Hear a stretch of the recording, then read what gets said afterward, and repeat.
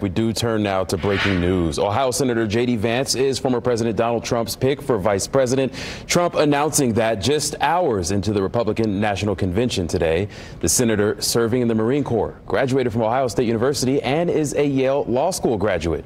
Trump cited Vance's successful business career and said the senator will focus on helping American workers and farmers in the Midwest and beyond. Indiana Senator Mike Braun releasing a statement on Trump's choice, saying, quote, President Trump made an exceptional pick in J.D. Vance to be his running mate and serve as our next vice president. Vance, he says, knows firsthand the experience of the forgotten American family. He says is proof that there's no limit to how high you can rise in our country with hard work and strong values.